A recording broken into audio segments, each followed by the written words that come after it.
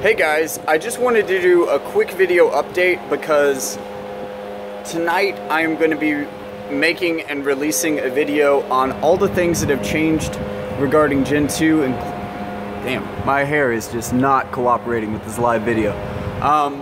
Anyways, let's get the important stuff, including new moves, how to evolve new Pokemon, how consumables work, the changes to catching, the changes to the top tier, the changes to movesets, all the new legacy Pokemon. I've really got a lot to cover. It's really exciting for me as a total Pokemon nerd. I hope it's going to be exciting for you. But if you see this video before I post today, drop in the comments some things that you want to know about the new changes to Pokemon, and I will try to find the best information that I can, because it's really going to shake up the metagame, and I have some really solid evidence on what's going to be good now and what's going to be bad. But there's still, honestly, a lot of things that we don't know, and a lot of things that I haven't had time to research yet.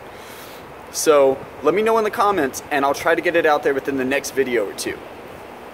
Peace.